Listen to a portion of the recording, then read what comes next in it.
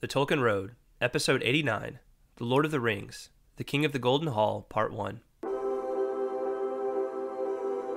go ahead. The Tolkien Road, the Tolkien Road, the Tolkien Road, the Tolkien Road, the Tolkien Road, the Tolkien Road, the Tolkien Road, the Tolkien Road, the Tolkien Road, the Tolkien Road, the Tolkien Road, the Tolkien Road, Hey there, fellow travelers. Welcome to the Tolkien Road, a long walk through Middle-earth. On this episode, we continue our journey through the Lord of the Rings with the first part of Book 3, Chapter 6, The King of the Golden Hall. Before we get started, why not hop on over to iTunes and leave the Tolkien Road a rating and feedback? It's a great way to show your support for the show and takes less than a minute. Thanks for listening, and enjoy. Hello everyone, welcome to the Tolkien Road. This is John. This is episode 89, and Greta's here with me. As always. Greta? Yes, as always. Have we done every episode together? All 89 so far? I think so. Except for the ones where you read your book, right? Oh, were those that's right. Were those episodes? Did those they were episodes? For a little while, and then I got greedy and pulled them away. You did? And now I saw them on truemythspress.com. Oh, right. Okay. Yeah. Okay. Well, then maybe they technically don't count. So, yes. Yeah. We have done every episode together. No, there you go. Amazing. Yeah, actually, I think I did count those as episodes, so, maybe our numbering is a little off, given that those are no longer on there. Uh-oh. But whatever. How many of those were there? Huh? How many of those were there? There were like 5. So maybe we're actually on episode... maybe 82? This is 84? Oh, 84? Yeah. Oh well. Doesn't really matter. Whatever. We just need to make sure we get it straight so we can party like bosses when we hit episode 100. We're just, those were episodes at one point, so we're just going to keep it. This is, we're going to keep the current numbering scheme. So this is episode 89. So only 11 more until our 100th episode. We got to do something like awesome for 100. We've got to What do you have in mind? Like a party. Like any normal podcast team would do for 100th episode. Okay. Like shoot off fireworks and make everybody listen to the loud noises. Yeah. Mm-hmm. Right on. Maybe we could make some special Hobbit ale. Okay. Yeah. I'm good with just doing another episode, but if you want to do something special, that's cool with me. Maybe we could do a video podcast for that episode. Maybe we will. People could just watch us talk. Yeah. Instead of listen to us talk. And that way they could see our party hats. We gotta do our picture for this episode. Oh, is that like a thing now? We're doing one for every every episode? Yeah. Oh. Okay. There you go. Okay. Where's the camera again? It's up there, right? Right. Okay. Are we just doing one take? I mean, you can do whatever pose you want to do. Okay.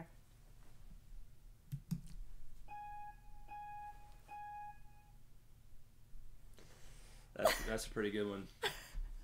That's going to be real nice. That is going to be real nice. Except you can't see my Villanova sweatshirt, which I'm very proud of. Oh. Wait, can you?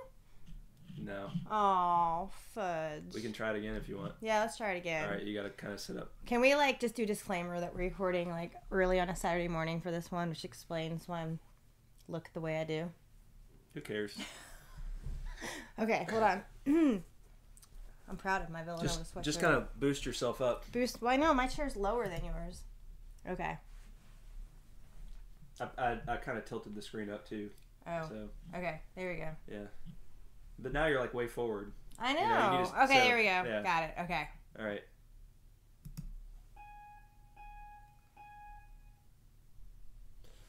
That it looks like it's backwards now. That's okay. People will know. Oh, they'll no, know wait, what it's supposed to say.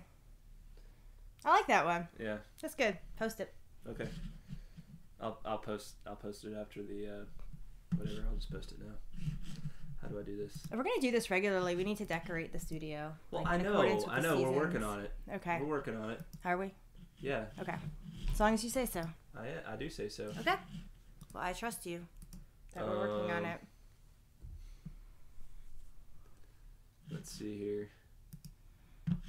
If it was going to be like a long, No, it won't. drawn out process, we could do it later. You told me to post it, so I know, but now I'm worried that we're boring our listeners and they're just going to leave. Well, that's why you can fast forward on most podcast apps. But I know they're all thrilled to hear the process of me posting this. I'm sure they are. So I'm sure no one's. They're on the edge of their seats. That's right. Will he be able to do it? Let's see here. Of course I will. Oh, I forgot you were putting him on Facebook. Yeah. Now everybody's going to see it. Mm-hmm. Oh, this is so not good for my private nature. Well. My introvert status is really struggling right now. Is that your all-time status, introvert? Huh? Your all-time status is just introvert? Yes, introvert. Introvert, which is why I'm not on Facebook. Because that's just not... It's just not my thing. You know? Episode 89 underway.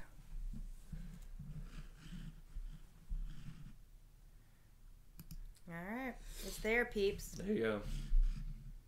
And Greta looks like surprised that it's underway. I do. So you're like, what? All right. Wait, I was still drinking my coffee. What are we doing? Okay. Now that that's done. That only ate up 5 minutes of airtime, but right. Okay. So that's done. So let's talk announcements, correspondence, all that kind of stuff first. All right. So the other day, Thursday was the Feast of the Immaculate Conception. Yes, it was. For the Catholic Church, and I wrote a post on TrueBest that you can go check out. It's 5 Marian figures of Middle Earth.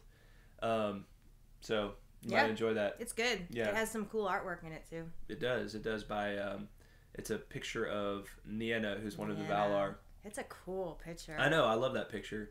It's by an artist on DeviantArt named Raiso Ania. So yeah, you should check out all of her art because it's really good. But go check out that post and feel free to comment if you like it or if you just have something you want to say yourself. So right on. Yeah. Okay. Gotta hit the. So for some reason, Super Josh Skywalker, I didn't get his haiku for the last episode, for the last chapter. So not again. I know. It never fails. It's an epidemic. Well, there's so much haiku coming at me now that it's like, it's hard to keep track of it all. So you got to figure out a system. I do, but I got a lot of stuff on my to-do list. I know. Maybe it's something that I could help you with. Huh? Maybe it's something I could help you with, because I do no production at all for the episode. I just show up and look cute. I mean, sound cute. Okay. So and try to be funny. So maybe that's something I could do. So do we set up an email address just for haiku? Just for haiku? That might be a good idea. And then you collect them? Do you think that would be too confusing for the listeners? Not if we just say send your haiku to this email address. Okay. I would be totally down with that. Yeah. I would love to be the haiku administrator. Okay. Well, we'll figure out how to get that rolling, and we'll let you know for next time. I don't want to just make it up here on the spot, so we'll get that rolling for next episode. Yeah, we'll work on it. All right, so we're going to read, since our rule is that if we miss someone's haiku that they submitted on time, then we read it first on the next episode. So we're going to read Josh's haiku for chapter 5. Oh, right. So this is for the chapter, The White Rider. I'm kind of glad that it was just missed and not that he sent one and we just missed it. So I was starting to get a little down that we hadn't heard from Super Josh Skywalker in a while. Well, there is a new Star Wars movie coming out in a week. Right. So he might just be going into just complete hiding or something like that, in preparation. Yeah. He might just be undertaking some tremendous media fast in order to just cleanse his soul to be prepared for the worthiness, to be worthy of the new Star Wars film. Probably not far from the truth, actually. Yeah. So okay. I'm sure that's probably it. It probably is. Exactly right. We'll just give him a blanket, pass whenever there's anything new Star Wars coming out. That's right. Okay. Deal. All right. So I'll read Haiku 1 by Josh, and then you can read Haiku 2. Oh, there's 2. Yeah. Sweet. All right. Haiku 1. Fair Pythian words, spoken clear and yet unclear. Elf lady heralds. It's really pretty. It is really pretty. I don't know if I pronounced that word Pythian right. I'm just going to ask you what it means. Because I want to pronounce... Part of me wants to pronounce it Python. You know, like Python. Oh, like the snake? Yeah. What does it mean? Let's see. I don't know. Let's look it up. Leave it to Josh to use some big words that we don't know. All right. Let's see here. That's what we get for having a classics major. Pythian refers to a Canadian multinational corporation that provides data consulting and managed services for revenue generating and unusual valuable technology. All right, we just advertise for them, so they've got to pay us now. I'm sure that's what Josh was getting at. Yeah, absolutely. No, let's see here. The Pythia, let's see here.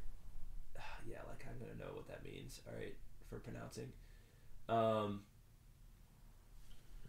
Well, let's see here. It has to do with something Greek. The Oracle of Delphi was the name, commonly known as the Oracle of Delphi, was the name given to the high priestess of the temple of Apollo at Delphi, who also served as the oracle. So that's what he's talking about. He's talking about Pythian basically means oracle. They're like words of an oracle, right? They're like, what is an oracle? So the oracle in Greek mythology was like, you know, this like god-like being that lived up on this mountaintop. Okay. Right? And you would go to the oracle to receive like a prophetic word. Right?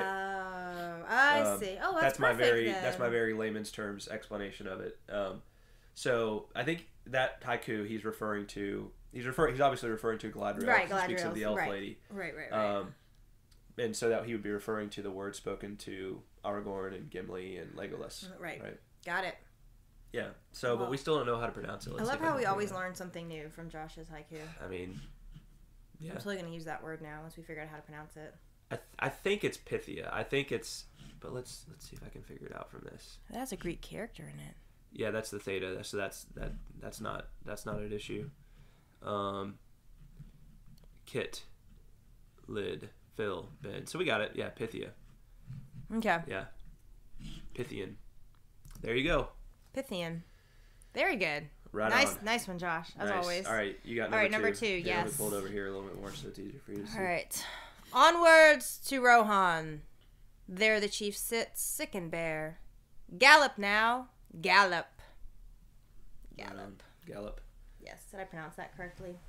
Gallop. Or should it be gallop? Gallop. It's gallop. I know it's gallop. I'm being silly. Okay. Good. Sick and bare. Nice. Sick and bare. All right. No, I like that. You know, Josh, he submitted one that was kind of like, you know, more like meditative and observant. And then the second one's like, onwards. Yep. Full of energy. That's right. And excitement. Yeah. Good stuff. Nice balance. Well done. All right. Oh, gotta stretch. Okay. All right. Sorry. I just had to stretch. You had to stretch. Feeling the stretch coming up. That was a very loud stretch. Well. It was a good one. It was. Okay, good. It was a really good stretch. Now I'm ready. Now I'm warmed up. Now I'm ready to go. Okay.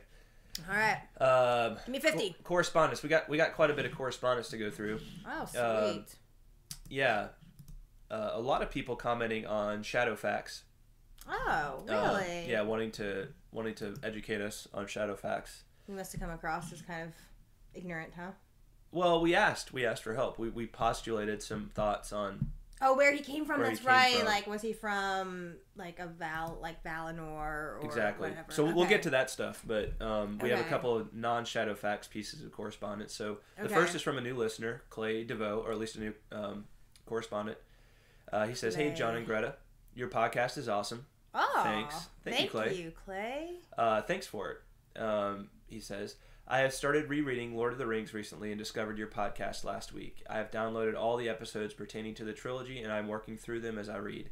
It's super awesome. Thanks, guys." Yay! Well, thank you, Clay. It's great to hear from a new listener, absolutely, new correspondent, and it's actually such glowing praise. I know. We really appreciate it. The wind beneath our wings. Thank you, Clay. Absolutely. Good to hear from you. Thank you, sir. And right back again. Yeah, stay in touch.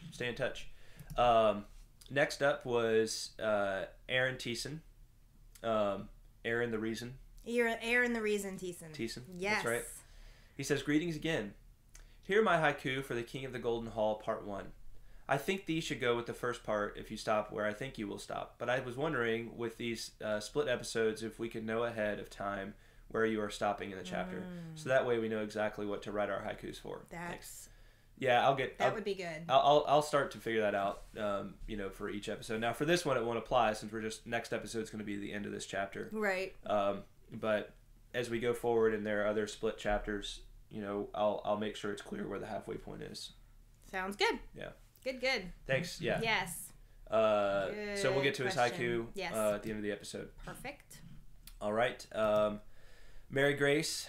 Mary Grace was a... All right.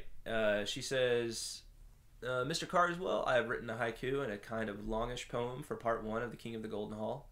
A note, I don't know if this is an answer to your questions about Shadowfax, but in the letters of J.R.R. Tolkien, letter 168 specifically, she says, I think that Shadowfax went with Gandalf across the sea, though this is not stated.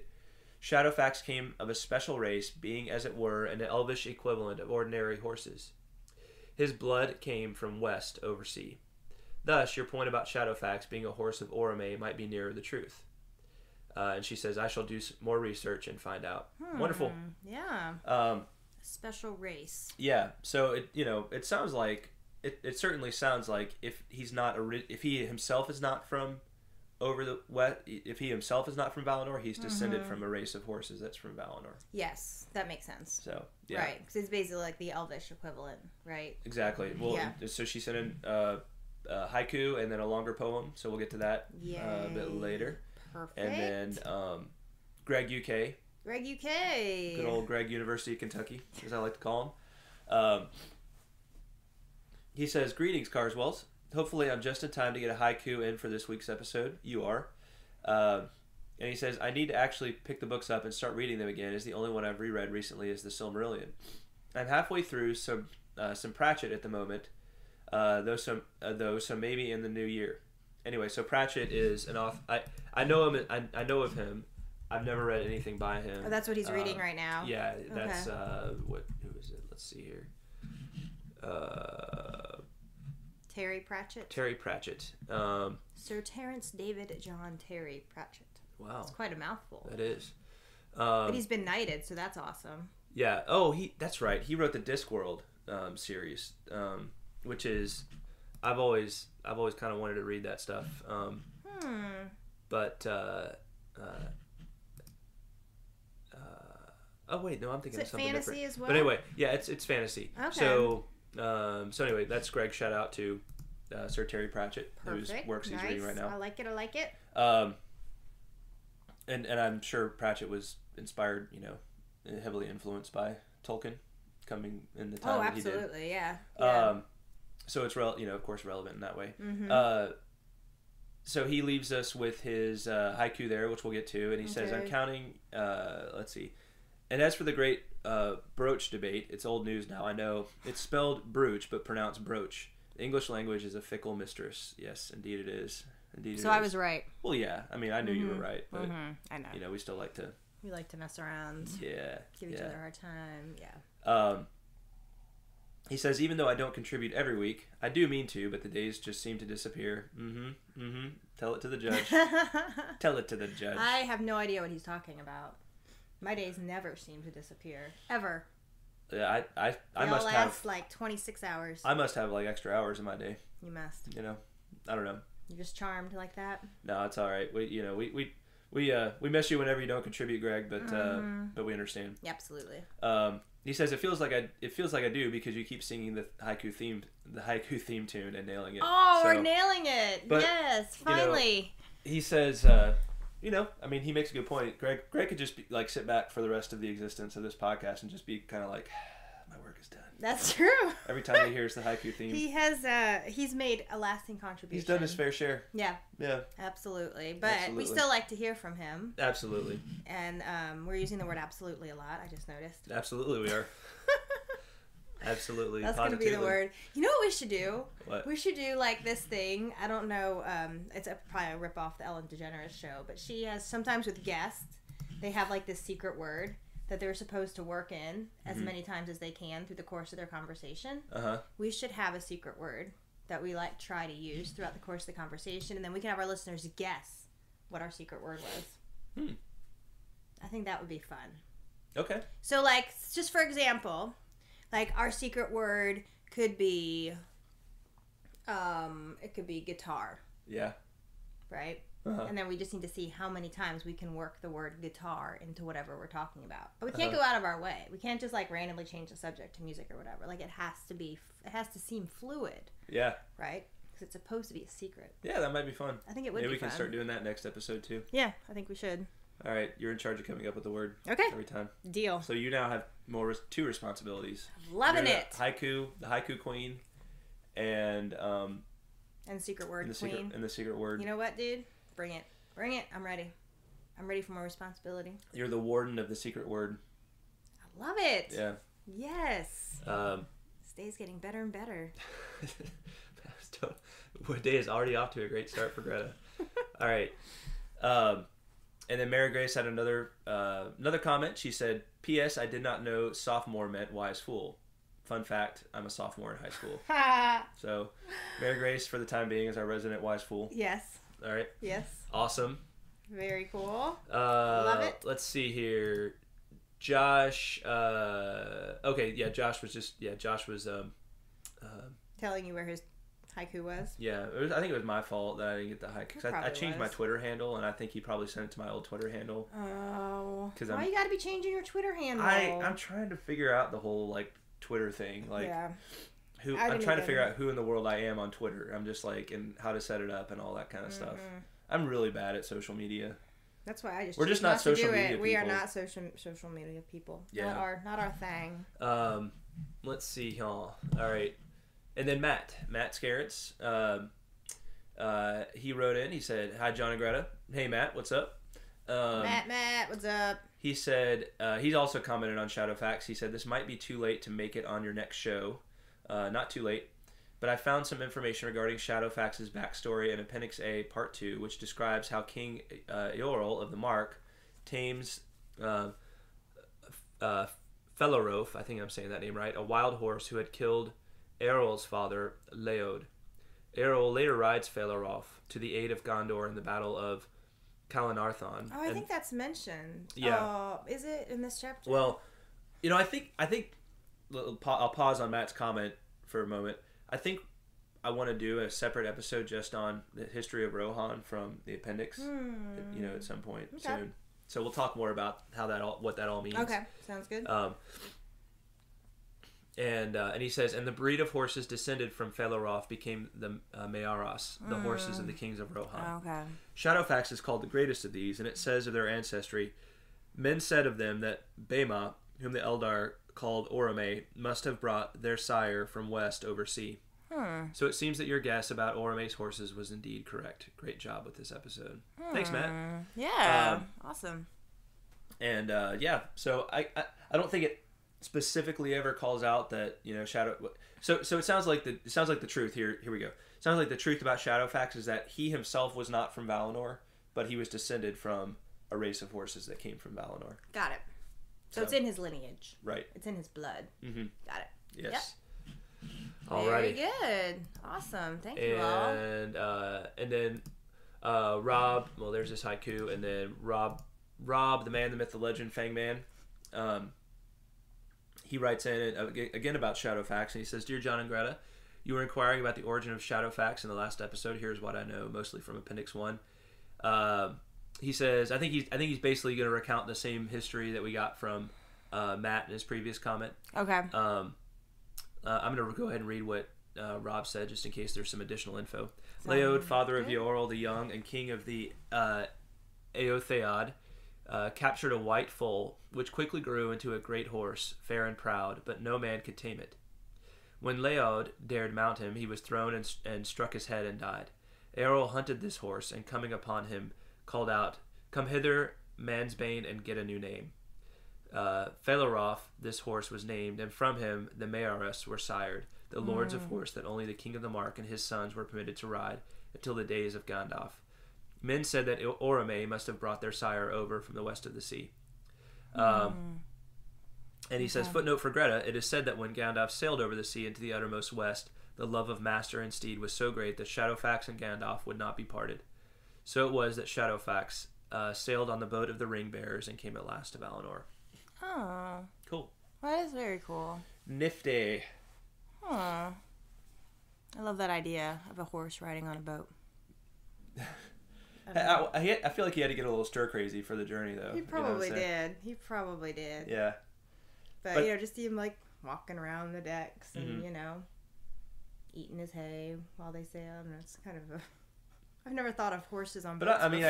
I guess, because there weren't any horses. I don't think there were horses in the New World prior to the coming of the Europeans, like, prior to Columbus's time. So,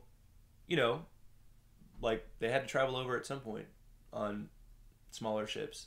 So, yep, that's true. Anyway, that's true. Just a thought. Yeah. Good thought. Okay. So we learned a lot about Shadowfax this morning. Thanks, everybody. Yes, we did. Yeah, thank you guys. Nicely done. Nicely done. Shadowfax is awesome sauce. Mm-hmm. All right. I think that was all the correspondence this time. Okay. Let's see. What's next? So I think we're ready to talk about the episode. Ready to talk about the chapter. Yeah. All right. Let's do it. All right. So,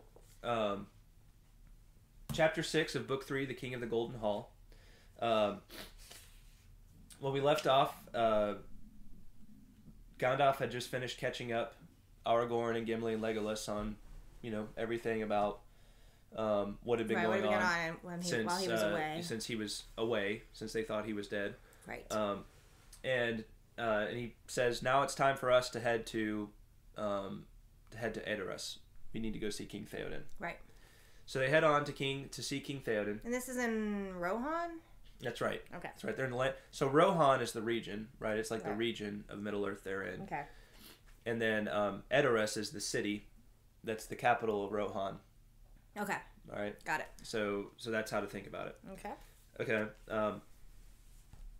So they're riding across the plains of Rohan on their way to Edoras, and I wanted to read this. Tolkien was really had a gift for describing like landscapes and everything, so putting them in words. Mm-hmm. So I wanted to read this opening passage here about when Shadowfax suddenly stops and neighs, and Gandalf points ahead. Gandalf says, "Look," and they lifted their tired eyes. Before them stood the mountains of the south, white-tipped and streaked with black. The grasslands rolled against the hills that clustered at their feet and flowed up into many valleys still dim and dark, untouched by the light of dawn, winding their way into the heart of the great mountains. Immediately before the travelers, the widest of these glens opened like a long gulf among the hills. Far inward they glimpsed a tumbled mountain mass with one tall peak. At the mouth of the vale there stood like a sentinel a lonely height. Above its feet there flowed as a thread of silver the stream that issued from the dale. Upon its brow they caught, still far away, a glint in the rising sun, a glimmer of gold. "Speak, Legolas," said Gandalf. "Tell us what you see there before us."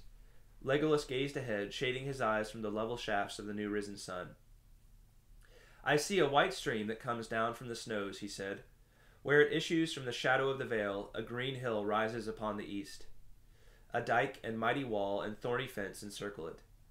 Within there rise the roofs of houses, and in the midst, set upon a green terrace, there stands aloft a great hall of men.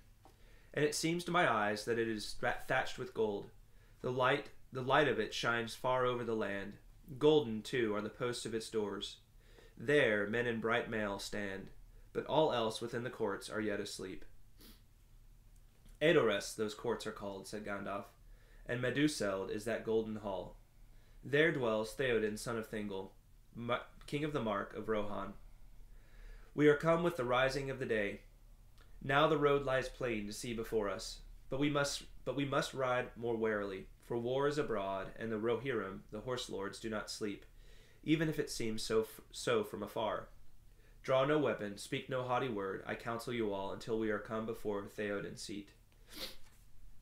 So, we get this glimpse. So basically, Edoras, sits in the region of Rohan, and we can look here on our map of of Middle Earth. Where's a good one? Here we go. So we see here Rohan, and then Edoras is down kind of to the south of where they are. So they were on the edge of Fangorn, right? And they're riding south toward Edoras. Mm-hmm. And then here's the mountains they're referring to. And here's Edoras, right? So it's kind of on the northern edge of these mountains right here. Okay.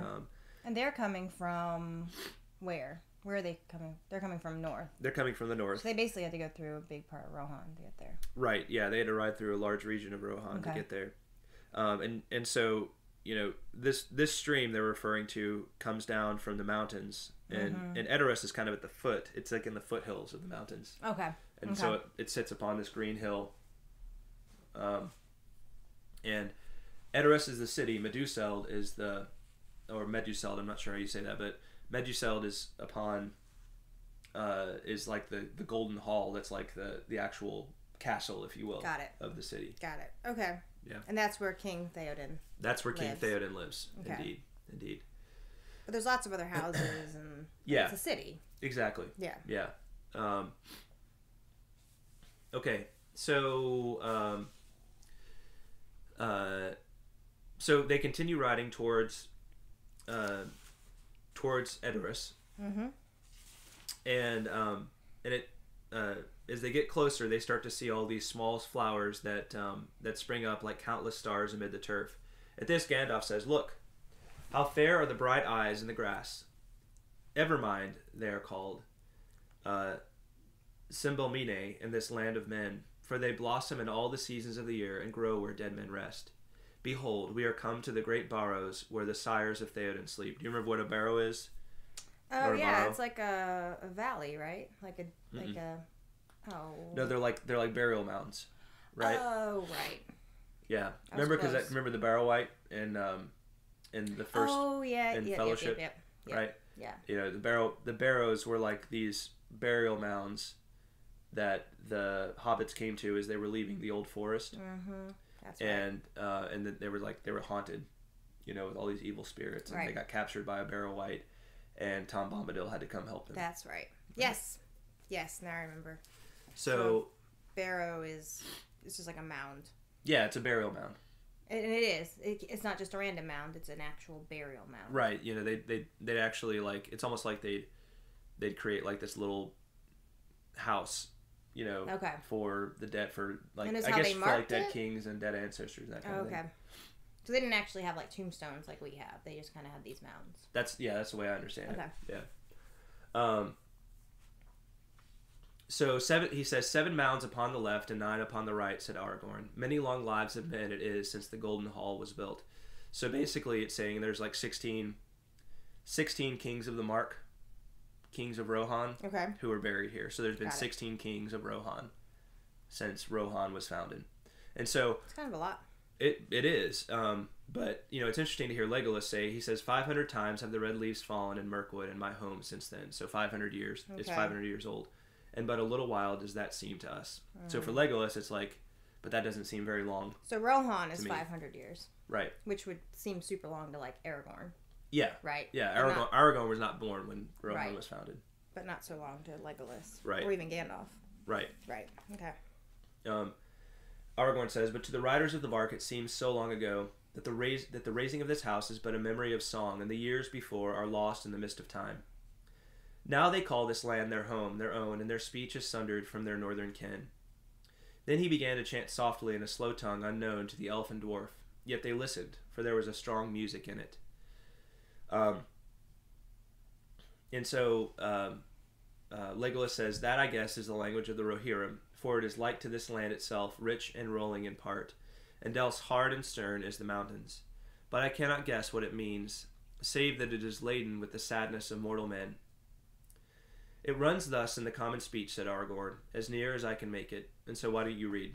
Why don't you read this song here? Oh, okay. Where now the horse and the rider? Where is the horn that was blowing?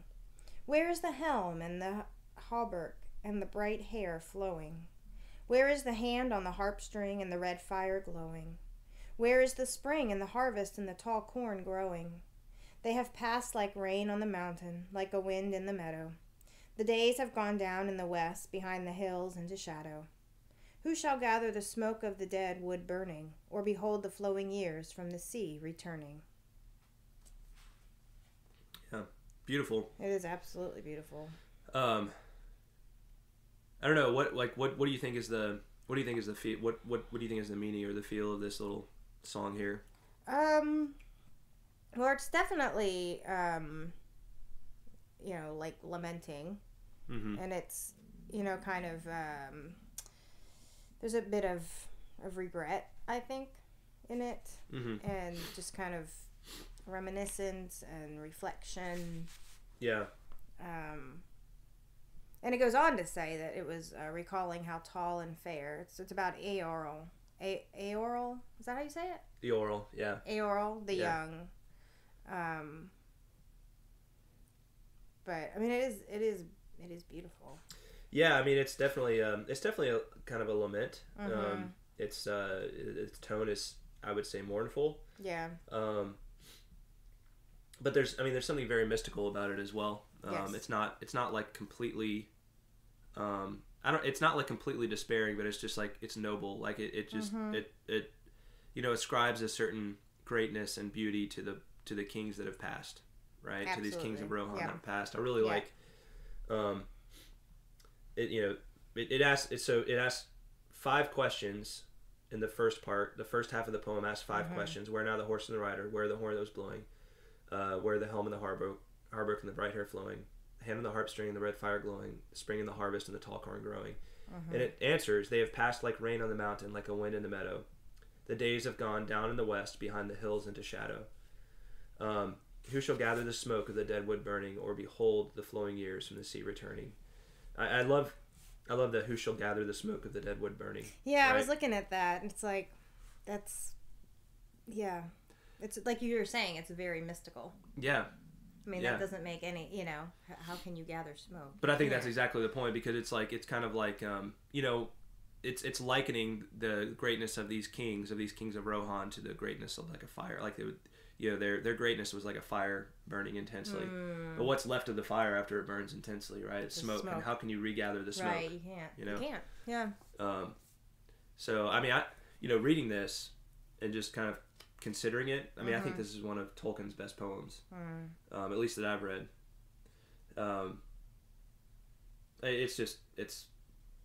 That's masterful. That's the kind of thing that any poet would say to himself, I wish I'd written that.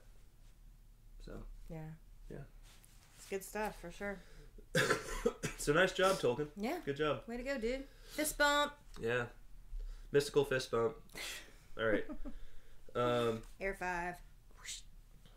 Yeah. So moving ahead, after kind of this slow approach to Edoras, viewing it from afar, considering the dead kings and the brief history of Rohan, considering this beautiful song of its past kings, which maybe encompasses, maybe that song really encompasses best the spirit of this people, this people of Rohan. They kind of live in a world where everyone lives longer than they do, but they're no less great than those people, right? Yeah. Like the elves, even the dwarves live longer than these men. These are not men like Aragorn, where they're descended from Numenor and they live longer lives. These are men that live lives that are like the length of our lives. Okay. Yeah. So yeah, it's just a different perspective. It's a different perspective on life and its meaning than the elves would have. But now we approach the city walls, the gates of Edoras, and they have to deal with a couple of different kind of guards. Right. Now it's a very well protected fortress. It is. So the first guard cries as they approach, cries out, "Stay, strangers here unknown." And Gandalf answers, well do I understand your speech, yet few strangers do so. Why then do you not speak in the common tongue, as in the custom in the West, if you wish to be answered? So this guard of Rohan was actually speaking in the tongue of the Rohirrim, and Gandalf understood him, because Gandalf knows the tongue. Mm-hmm. And so the rider, one of the other guards, replies, "It is the will of Théoden King that none should enter his gate save those who know our tongue and are our friends. None are welcome here in days of war but our own folk, and those that come from Mundburg in the land of Gondor. Who are you that come heedless over the plain, thus strangely clad, riding horses like to our own horses? Long have we kept guard here, and we have watched you from afar. Never have we seen other riders so strange, nor any horse more proud than is one of these that bear you. He is one of the Maearas, unless our eyes are cheated by some peril, or some spell. Say, are you not a wizard, some spy from Saruman, or phantoms of his craft? Speak now and be swift." And then you read the next part. "We are no phantoms," said Aragorn, "nor do your eyes cheat you. For indeed these are your own horses that we ride, as you knew well ere you asked, I guess. But seldom does thief ride home to the stable. Here are Hasufel and Arad, that Éomer, the third marshal of the Mark, lent to us only 2 days ago. We bring them back now, even as we promised him. Has not Éomer then returned and given warning of our coming?" A troubled look came into the guard's eyes. "Of Éomer I have naught to say," he answered. "If what you tell me is truth, then doubtless Théoden will have heard of it. Maybe your coming was not wholly unlooked for. It is but 2 nights ago that Wormtongue came to us and said that by the will of Théoden no stranger should pass these gates." "Wormtongue?" said Gandalf, looking sharply at the guard. "Say no more. My errand is not to Wormtongue, but to the Lord of the Mark himself. I am in haste. Will you not go or send to say that we are come?" His eyes glinted under his deep brows as he bent his gaze upon the man. "Yes, I will go," he answered slowly. "But what name shall I report? And what shall I say of you? Old and weary you seem now, and yet you are fell and grim beneath, I deem." "Well do you see and speak," said the wizard, "for I am Gandalf. I have returned, and behold, I too bring back a horse. Here is Shadowfax the Great, whom no other hand can tame.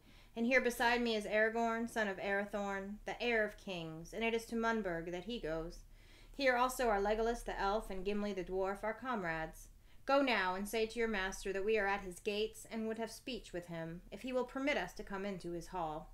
"Strange names you give indeed, but I will report them as you bid, and learn my master's will," said the guard. "Wait here a little while, and I will bring you such answer as seems good to him. Do not hope too much. These are dark days." He went swiftly away, leaving the strangers in the watchful keeping of his comrades. After some time he returned. "Follow me," he said. "Théoden gives you leave to enter. But any weapon that you bear, be it only a staff, you must leave on the threshold. The Doorwardens will keep them."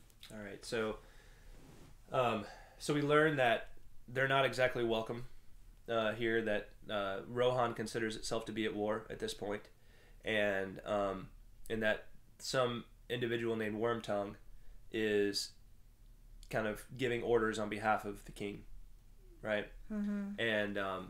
And so Gandalf and company don't exactly feel welcome coming up to Rohan, but they convince Théoden to let them come see him in the hall. Yep. But with the condition that they have to leave their weapons at the door before entering into the Golden Hall. Which seems fair. I mean, I guess so. Especially in these type, if things were normal, that would seem a little bit of overkill. Right. But given what's been going on, mm-hmm. It seems reasonable. It seems reasonable to you, but at the same time, it's Gandalf is a little taken aback by it because he's like, he knows Théoden. He and Théoden have a history. Yeah, and true. And so he's more of the mindset of why isn't Théoden trusting me? Why isn't? Yeah, so maybe he's a little suspicious. Yeah. Yeah. So they approach. They walk up to Meduseld, up to the Golden Hall, and there they're greeted by another guard who is the Doorwarden, and his name is Háma. Háma is my name. Here I must bid you lay aside your weapons before you enter. Legolas gives his knife, his quiver, and his bow, saying, and this is kind of there's lots of little entertaining stuff that goes on in this little particular scene. Yes, there is. Yeah. He says, "Keep these well, for they come from the Golden Wood, and the Lady of Lothlorien gave them to me." And then it says, "Wonder came into the man's eyes, and he laid the weapons hastily by the wall as if he feared to handle them. No man will touch them, I promise you, he said. So, like every chapter we go on in the land of Rohan, it just becomes clearer and clearer that, like, for whatever reason, the people of Rohan think Galadriel is some kind of, like, evil witch. Mm-hmm. You know? Yeah, they're definitely not. They know of her. They're not fans. Yeah, but they don't really know her. Like, they know of her, right? But everything they know of her seems to be, like, evil. Like, almost seems like it's like somebody with malice towards Galadriel has been trying to influence them, to think a certain way about her. Mm-hmm. Yeah, that's true. They don't know of her herself. All they know is what other people have told them about her, right? Yeah. Right. And I'm sure there's just some suspicion in there, just some kind of like superstition in there as well, because these are not elves, Right? Yeah. They are, they're far more limited in kind of their outlook. Their lives are shorter. Their perspective on things is just different. Right. Yeah. Their perspective on the world of elves and like that kind of world around them is different. Sure. Yeah. No, that makes. They're simpler in a way. Right, and they don't have the history. They don't have the experience, right, to go off of. It's all been hearsay. Yeah. Exactly.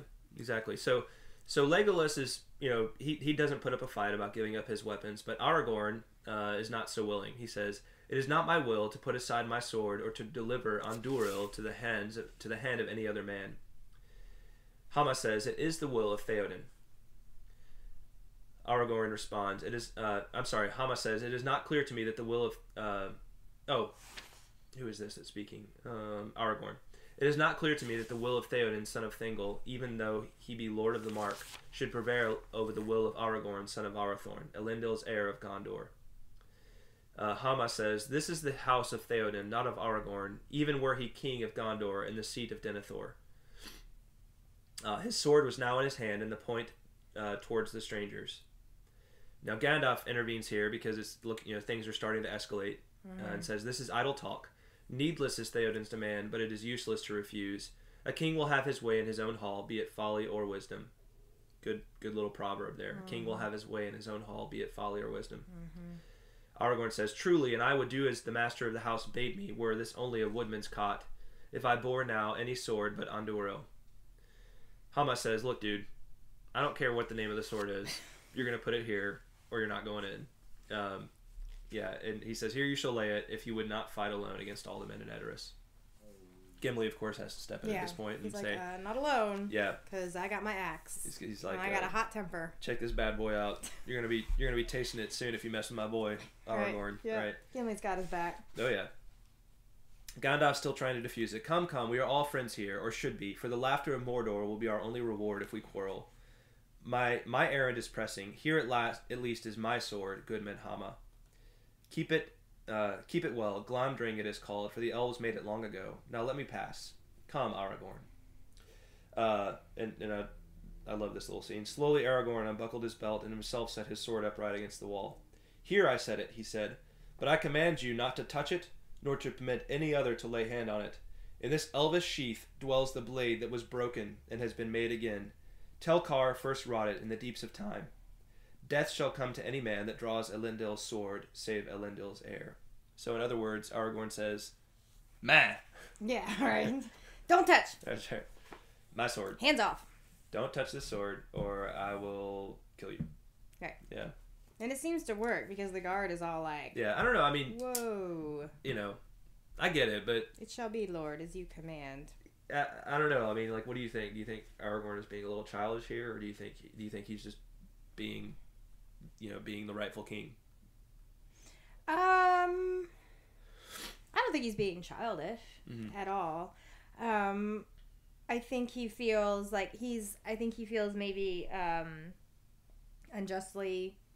He's kind of like the same way Gandalf does, right? Mm-hmm. Like, "Look, dude, you have any idea what I've been through to get here? Right? Do you not know who I am? Mm-hmm. Like, really? I don't know who you think you are, but you don't have any right to boss me around." Yeah. And I think he's justified in that. Mm-hmm. I will say I was very impressed with the Doorwarden's responses to him. Like, he was very, like, matter of fact, very businesslike, very professional. He didn't let himself get wound up and whatever. Yeah. But it actually reminds me. So I went for college. You know this, Greta. For college, I went to the Naval Academy in Annapolis. That's right. Yes. And you were aware of that. Speaking of which, beat Army. Oh yeah, beat Army. Today is the Army-Navy football game.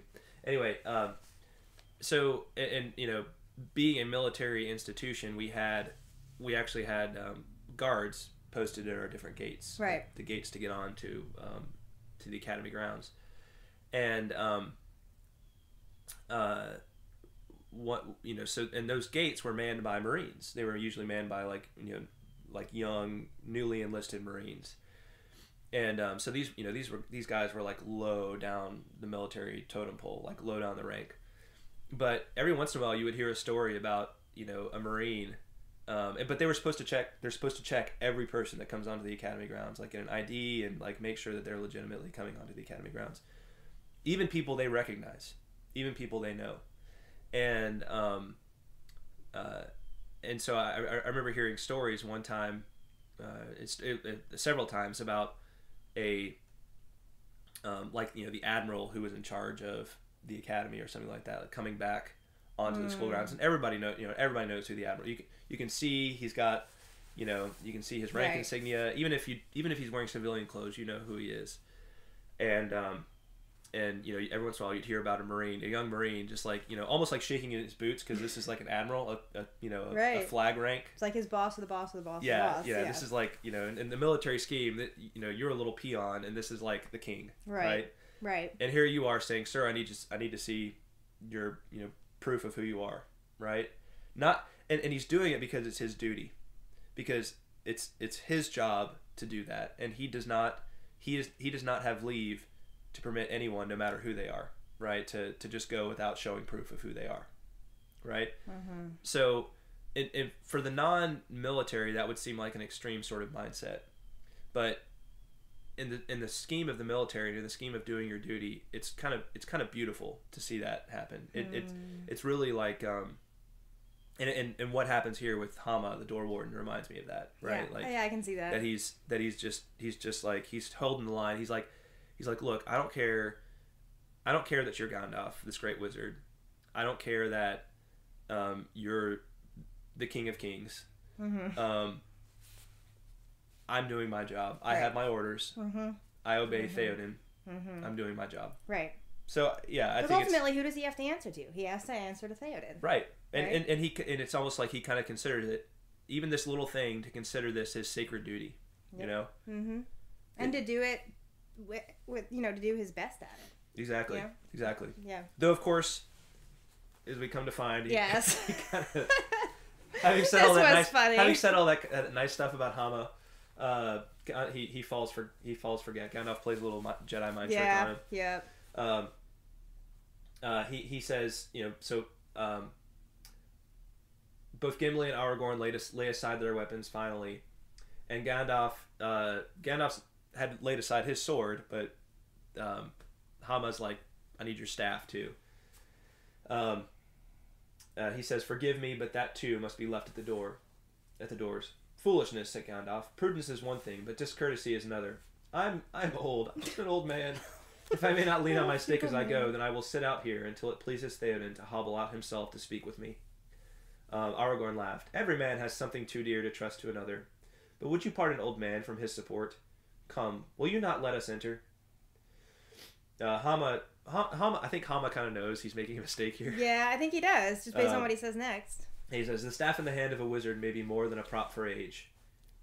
He looked hard at the ash staff on which Gandalf leaned. Yet in doubt, a man of worth will trust to his own wisdom. I believe you are friends and folk worthy of honor, who have no evil purpose. You may go in. So, tricksy on Gandalf's part. Mm-hmm. I do kind of wonder if he wasn't just doing, like, playing some kind of subtle, using some kind of subtle magic on Háma here. But, it doesn't say anything about him doing that. So they make their way in, Gandalf with his staff. To be honest, Háma probably was just tired of fighting. He probably was. He's like, whatever. Okay, fine. I got the really sharp things. Yeah. All right. Yeah, but to be fair, also, it's like in doubt, a man has to trust to his own wisdom, right? And when you're faced with a difficult situation, you have to trust to what you know, to the wisdom you know, right? And wisdom is like, what is wisdom? I mean, wisdom is knowledge. It's not like a necessarily a logical, like playing by the rule book. It's wisdom is when you don't have rules. It's right. What you fall back on. It's more like instinct. It's right. Yeah. It's like, kind of like well, it's kind of like a learned instinct. It's enlightened learned instinct. Yeah. And so, Háma, it turns out, makes a mistake, but in the end, fortunately, it doesn't hurt him too much. Right. So they enter into the hall, and the description they get of Théoden is this, or we get of Théoden is this. At the far end of the house, beyond the hearth and facing north towards the doors, was a dais with 3 steps. And in the middle of the dais was a great gilded chair. Upon it sat a man so bent with age that he seemed almost a dwarf. But his white hair was long and thick and fell in great braids from beneath a thin golden circlet set upon his brow. In the center upon his forehead shone a single white diamond. His beard was laid like snow upon his knees, but his eyes still burned with a bright light, glinting as he gazed at the strangers. Behind his chair stood a woman clad in white. At his feet, upon the steps, sat a wizened figure of a man, with a pale, wise face and heavy-lidded eyes. So, how would you reiterate that description of Théoden? Reiterate? You mean yeah, just like how would I interpret it? How based on that description, how does Théoden? He seems very feeble. Yeah. Like very just weak and bent and like almost just a figurehead, not an actual king. Yeah, he seems like this, haggard old man who, is on his last, is in his last days. Yeah. Who doesn't really seem capable of commanding, an army or anything like that. Right. Definitely. Yeah.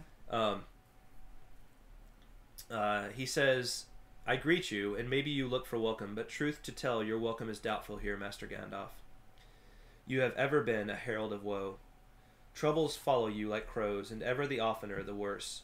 I will not deceive you. When I heard that Shadowfax had come back riderless, I rejoiced at the return of the horse, but still more at the lack of the rider. Harsh words. And when Éomer brought the tidings that you had gone at last to your long home, I did not mourn. But news from afar is seldom sooth. Here you come again, and with you come evils worse than before, as might be expected. Why should I welcome you, Gandalf Stormcrow? Tell me that. Slowly he sat down again in his chair. So Théoden looks at Gandalf and he basically says, I was glad to see Shadowfax come back without you. Why are you showing up here now? I prefer you weren't. Yeah. At that, we hear from the pale man sitting upon the steps next to Théoden. You speak justly, Lord. It is not yet 5 days since the bitter tidings came that Théodred, your son, was slain upon the west marches. Your right hand, second marshal of the Mark, and Éomer there is little trust. Few men would be left to guard your walls if he had been allowed to rule. And even now we learned from Gondor that the Dark Lord is stirring in the east. Such is the hour in which the Wanderer chooses to return. Why indeed should we welcome you, Master Stormcrow? Lathspell I name you, ill news. And ill news is an ill guest, they say. He laughed grimly as he lifted his heavy lids for a moment and gazed on the strangers with dark eyes. So not only do you have Théoden giving Gandalf a hard time, but you have this Wormtongue, right? This what a horrible name. Yeah, this pale man. So, is that his real name? No, his real name is Grima. Oh, that's right. That's right. So where did he get the name Wormtongue? Is that what Gandalf calls him? I think that's the name Gandalf gives him. He says, You are held wise, my friend Wormtongue, and are doubtless a great support to your master. Yet in 2 ways may a man come with evil tidings. He may be a worker of evil, or he may be such as leaves well alone, and comes only to bring aid in time of need. So Gandalf tries to make the point of I'm not bringing you bad news for the sake of bringing you bad news. I'm bringing you bad news as a friend coming to bring aid. Right. And we also find out that Théodred, who was Théoden's son, is dead now. Right. has died recently. So was he? But that's not. So was that part of the orc battle that we read about? No. No. Okay. No, that was Éomer was the leader of that party. Right. He's okay. he's Théoden's nephew. He's Théoden's nephew. Okay. Or I think they say. So this was a separate battle that his son was killed in, or what? Yeah. Okay. Yeah. Separate engagement. And to Gandalf, Wormtongue replies, "There is a third kind of person bringing ill news. Pickers of bones, meddlers in other men's sorrows, carrion fowl that grow fat on war. What aid have you ever brought, Stormcrow, and what aid did you bring now? It was aid from us that you sought last time that you were here. Then my lord bade you choose any horse that you would, and be gone, and to the wonder of all you took Shadowfax in your insolence. My lord was sorely grieved, yet to some it seemed that to speed you from the land the price was not too great. I guess that it is likely to turn out the same once more. You will seek aid rather than render it. Do you bring men? Do you bring horses, swords, spears? Then I would call aid. That is our present need. But who are these that follow at your tail? 3 ragged wanderers in grey, and you yourself the most beggar-like of the 4. And you know, to be sure, Wormtongue has a way with words, and he has a certain point. Not to say that in the end we discover more about the story, but as far as kind of like playing, kind of the political game, Wormtongue seems to be pretty adept at it. Absolutely. Yeah. He's he kind of matches Gandalf's good point, which is that there's 2 types of people that can bring good news, and he said, yeah, there's a third too, someone who just wants to kind of come and pick at the bones, right? Where is the help that you want to bring us? Because 4 people is not really going to do the job, right? He has a point. Yeah, he does have a point. So whatever he's up to, he's doing a pretty masterful job of it. Gandalf to that replies, Théoden. He turns to Théoden instead, and he says, your house is not as courteous as it once was. He gives an explanation for why they're all clad in gray. Of course, that doesn't help. That doesn't help things. Right, Wormtongue because says, we know how they feel about the elves. Right. Then it is true, as Éomer reported, that you are in league with the sorceress of the Golden Wood. It makes you wonder if Wormtongue is the one that was spreading all the lies and mistrust about Galadriel. It definitely maybe looks that way. It is not to be wondered at. Webs of deceit were ever woven in Dwynmordine. Where's Dwynmordine? I think that's their word for Lorien. Oh, okay. Yeah. And then, so with that, the sorceress of the Golden Wood. Oh man. Gimli is like, Gimli just got up and he's looking for, he's ready to, without his axe even, he's probably just ready to jump on Wormtongue and like bite him or something. I love that like relationship that Tolkien plays up between Gimli and Galadriel. I just love it. Yeah. It's a very unlikely pairing, but he's so loyal and committed to her. Yeah, well that's why Gimli's such a great character. I mean, he's got to be one of the best that Tolkien came up with, and just because he's got a humorous bit, but he's such a brawler. Yeah. He's always looking for a fight, but he's a good guy. Right. He's looking for a just fight. Yep. He's like, just give me a reason, just give me one little reason to just haul off and smack you and throw you down to the ground and beat the what out of you. It's like. But he won't do it for just anyone. It's got to be for one of his. But his thing is always just like, give me a reason. Yeah. Now he's not an orc. He's not someone who's just going to go attack you for no reason. Right. But at the same time, he's a brawler. He's just like, give me a reason. He's like always ready to go. He's like, son, I will ruin your day. Yep. If you just give me one reason. One reason. Yeah. Yeah. Won't take much. But Gandalf is able to hold him back, and Gandalf at that says this. In Dwynmordine, in Lorien, seldom have walked the feet of men. Few mortal eyes have seen the light that lies there ever, long and bright.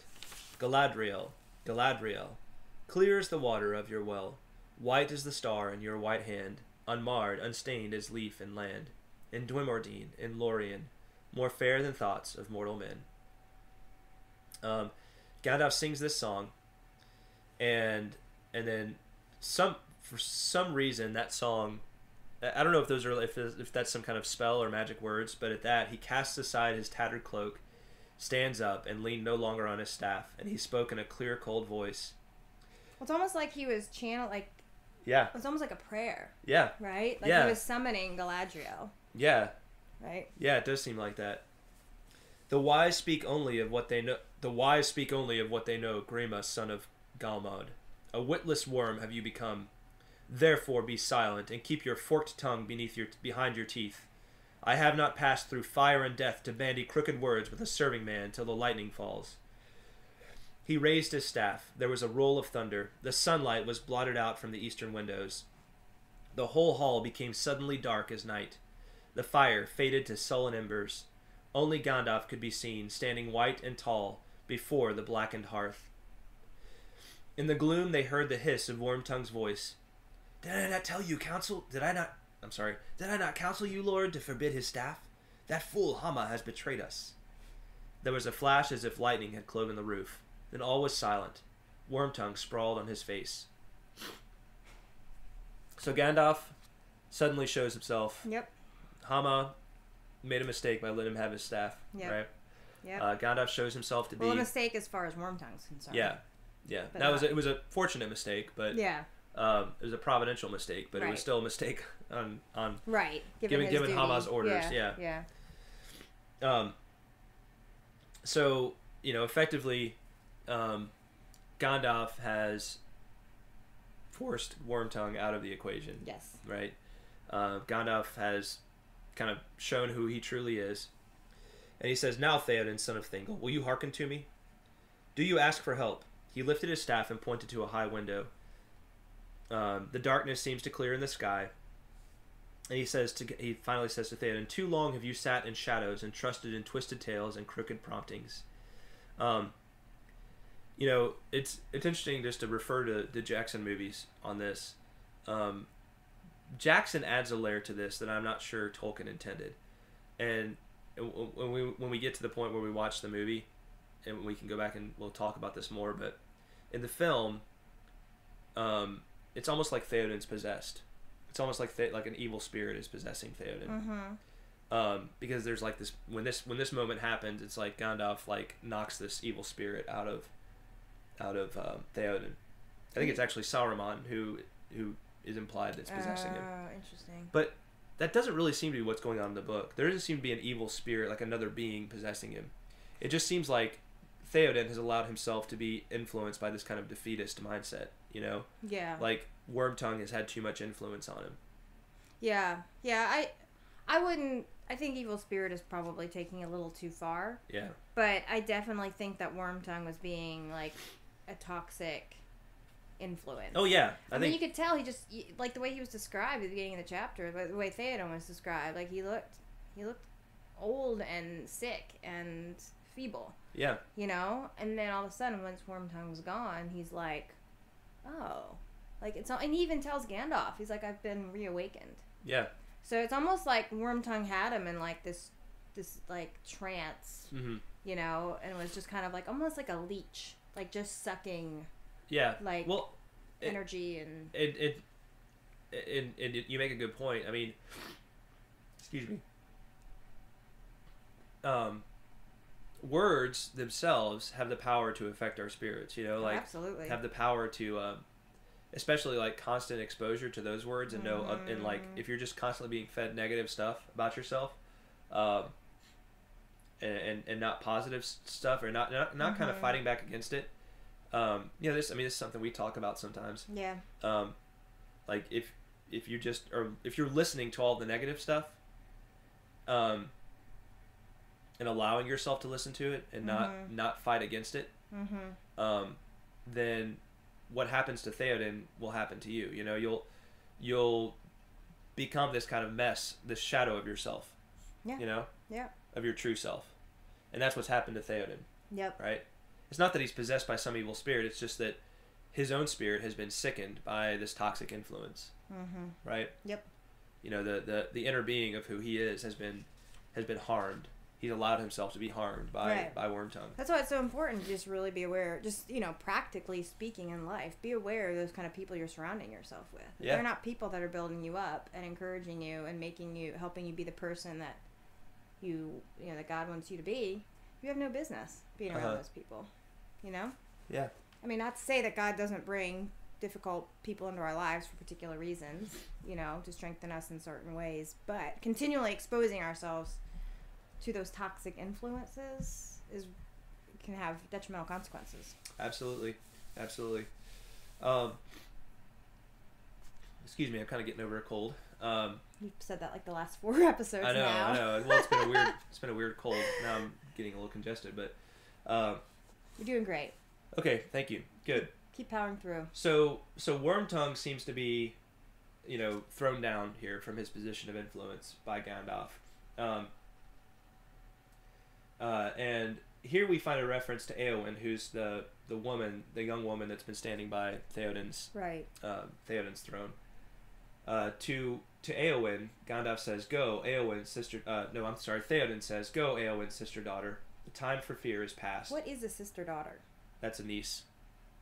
Sister. My sister's daughter. My sister's daughter. Got it. Okay. Yeah. Okay. Remember, Éomer and Éowyn are brother and sister, so they have the same mother, who's Théoden's sister. Got it. Okay. So Éomer is sister's son. Okay. That makes sense. And you know what that is? What? It's a kinning. It's the part of speech, the literary device is a kinning. A kinning. It's a very like old school like ancient way of speaking before, So a lot of the words that we have for things now were originally like combinations of different, more concrete concepts. So like uncle would be like mother brother. Yeah. If it was your uncle on your mother's side. Right. Once upon a time, somebody might have referred to the sun before they had the word sun. They might have referred to it as the sky candle, right? Oh, okay. It's like a description of... Right. It's like taking two words that refer to different, two different things, combining them to form a new concept, right? Gotcha. Okay. Now, sometimes those become one word, an actual word themselves. They kind of get combined. But anyway, that's what it is. Sister daughter. Very cool. Okay. I like it. So at this, why don't you read that? The woman turned. Read that paragraph. So this is speaking of Éowyn. Yeah. The woman turned and went slowly into the house. As she passed the door, she turned and looked back. Grave and thoughtful was her glance as she looked on the king with cool pity in her eyes. Very fair was her face, and her long hair was like a river of gold. Slender and tall she was in her white robe girt with silver, but strong she seemed and stern as steel, a daughter of kings. Thus Aragorn, for the first time, in the full light of day, beheld Éowyn, Lady of Rohan, and thought her fair and cold, like a morning of pale spring that is not yet come to womanhood. And she now was suddenly aware of him, tall heir of kings, wise with many winters, grey-cloaked, hiding a power that yet she felt. For a moment still as stone she stood, then turning swiftly, she was gone. Yeah, I like that little, we'll see a lot more from Éowyn later on, but I like that just little description of Éowyn and then also the little thing about the connection between her and Aragorn. Yeah. I was confused at first, though, because I was getting her confused with Arwen. And I was like, wait a second. Arwen's an elf. Why is she in Rohan? And then I was like, oh, no, Éowyn. Right, Éowyn. But she's a beauty. I mean, she would seem to be a beauty all herself. Oh yeah, absolutely. And it says, grave and thoughtful was her glance as she looked on the king with cool pity in her eyes. Very fair was her face, and her long hair was like a river of gold. It's interesting to think about, given that connection between, her and Aragorn here, how different she is in physical appearance from Arwen, right? Arwen's kind of like the spitting image of Luthien, dark hair. And maybe that's just the one thing, is like the dark hair, and then you got the golden hair with Éowyn, right? So anyway, it's interesting to think about that as these two women who Aragorn, we're gonna find later, Aragorn is kind of, I don't know if he's torn between them, but there's definitely something about both of them that, he's attracted to, right? Yes, absolutely. Yeah. So that's a little bit about Éowyn.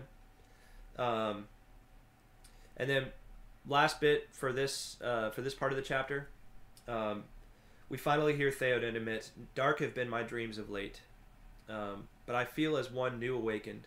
I would now that you had come before Gandalf, for I fear that already you have come too late, only to see the last days of my house. Not long now shall stand the high hall which Brego son of Eorl built. Fire shall devour the high seat. What is to be done?" "Much," said Gandalf, "but first send for Éomer. Do I not guess rightly that you hold him prisoner by the counsel of Grima, of him that all save you name the Wormtongue?" "It is true," said Théoden. "He had rebelled against my commands and threatened death to Grima in my hall." "A man may love you and yet not love Wormtongue or his counsel," said Gandalf. "That may be. I will do as you ask. Call Háma to me. Since he proved untrusty as a doorward, let him become an errand runner. The guilty shall bring the guilty to judgment," said Théoden. And his voice was grim, yet he looked at Gandalf and smiled, and as he did so, many lines of care were smoothed away and did not return. So, Théoden is now awakened. Yep. You know, whatever was holding him back, he now realizes that he needs to rise up and be the king that he's called to be. Gandalf was, a sort of savior. Yeah. In this instance. Absolutely. Well, any more thoughts on? No, that was good. I enjoyed this. Mm-hmm. Yeah. So far, I'm enjoying the chapter. Very much. Well, yeah. Next time we'll finish off the King of the Golden Hall. King of the Golden Hall. And now we're gonna do some haiku. We're gonna sing. Yeah. Let's do it. You going first? Yeah. All right. You can go first if you want. You want to go first? Sure, I'll go first. Yeah. 1, 2, 3, 4, 5, 6, 7, 8, 9, 10, 11, 12, 13, 14, 15, 16, 17 syllables in haiku. 1, 2, 3, 4, 5, 6, 7, 8, 9, 10, 11, 12, 13, 14, 15, 16, 17 syllables in haiku. Yeah.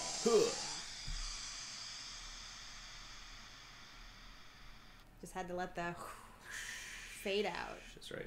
Fade out completely. All right. You first or me? Rock, paper, scissors. All right. All right. Rock, paper, scissors, shoot. Rock, paper, scissors, shoot. Rock, paper, scissors, shoot. I win! Oh, man. I win. You won. I'll let you win. Oh, yeah, whatever. There's no letting people win in rock, paper, scissors. All right. It's all strategy. What you got? All right. No, I want okay, yes. I'll go first. Oh, wait. It's up to you. No, you're right. I wanna go first. Here it is. To the Golden Hall, an alliance to make. But first, down with Wormtongue. Nice. Yeah. Sit down, loser. Right. Exactly. Good. Yeah. I like it. Did you have any more or just that one? No, I just had that one. Okay. How about you? Here we go. From under a cloud of cold despair, the stormcrow comes, herald of hope.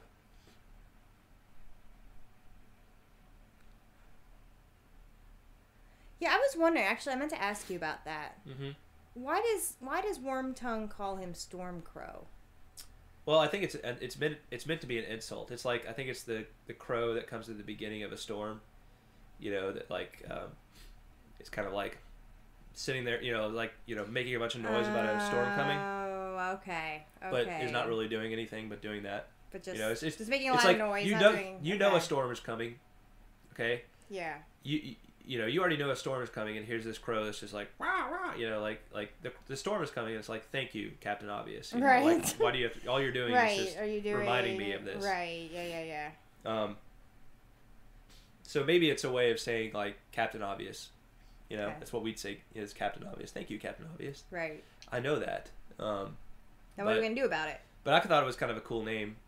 Anyway, I was like, Gandalf Stormcrow. I was like, I could see that being a name that you wear as a badge of honor. You think so? I don't know. If all you're doing is like crowing and cawing and not doing anything, it's kind of like if somebody insults you, but you turn out to be better than that insult. You kind of wear that. You might turn out to wear that as a badge of honor and kind of like take that insult for your own. Yesterday, yeah. Yeah, exactly. Yeah. Turn the other cheek and ride the high horse. That's right. Yep. That's right. All right. We'll go with Rob, the man, the myth, the legend, Fang Man. All right. Rob in the house. You want to do this one? Yeah, sure. Bathed in rising sun, the golden roof and golden posts, the house of Eorl's folk. Nice. Sounds like a place I want to go to there. Yeah. Sounds pretty nice. It does sound very nice. Sounds like kind of a beautiful little outpost there. It does, yeah. Nicely done, Rob. Kind of like a beacon of light in the darkness. Mm-hmm. Yeah, a safe haven from the storm. Yeah. Yeah. Next we got Aaron. Aaron the Reason. Yep. Teasin. Yep. All right. Got 2 from him. Yeah. Awesome. Courts of Edoras.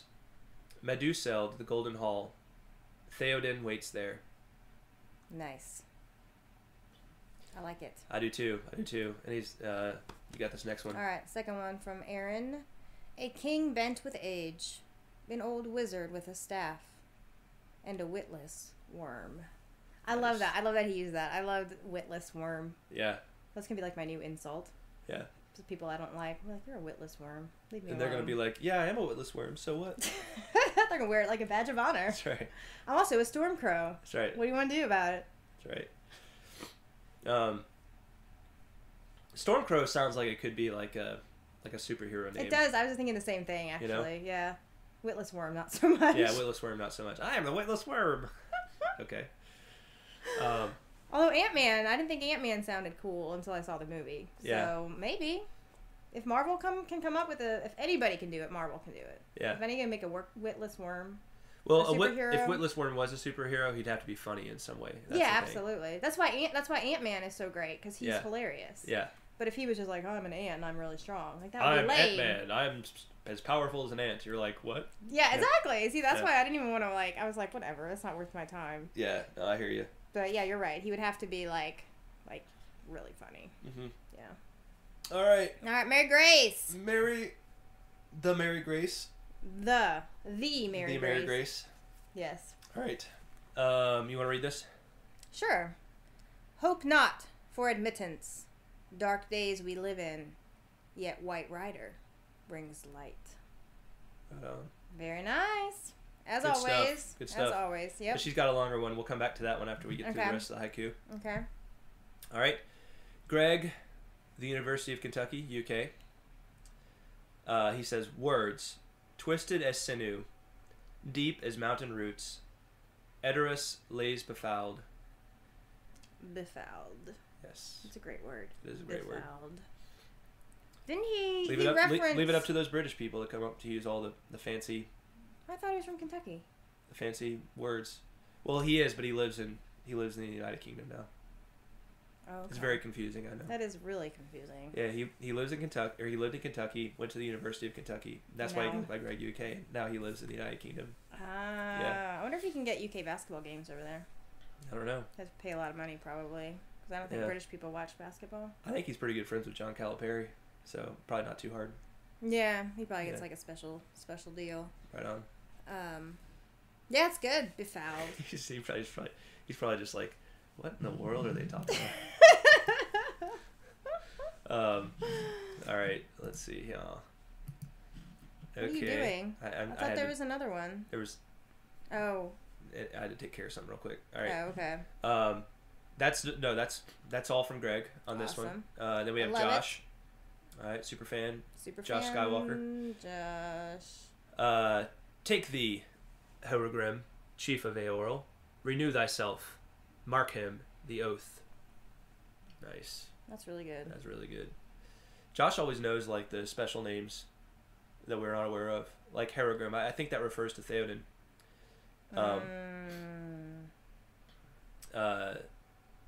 You know, the renew thyself. Renew thyself. Yeah. Mark him the oath. What is the oath? It's capitalized. You know, I think we'll get to that actually in the next part of the chapter. But I think the oath may refer to the oath to come to the aid of Gondor. Oh, got it. Okay. Yeah, when they're in need, they have like kind of this alliance. So I think I'm not sure if that comes at the end of this chapter, or if that's later on. Okay. But I think that's what he's referring to. You want to do the next one? Is this one for this part of the chapter? You know what? We can wait on that. We'll wait on that one until next time. Yeah, we'll hold off on that one. Okay. That's why I got to be specific on which part of the chapter it's for. Yes, but don't worry, Josh. We'll get to it. Absolutely, we'll promise. get to it. We shall get to it. And if you want to submit another one for next episode, go for it. Mm-hmm.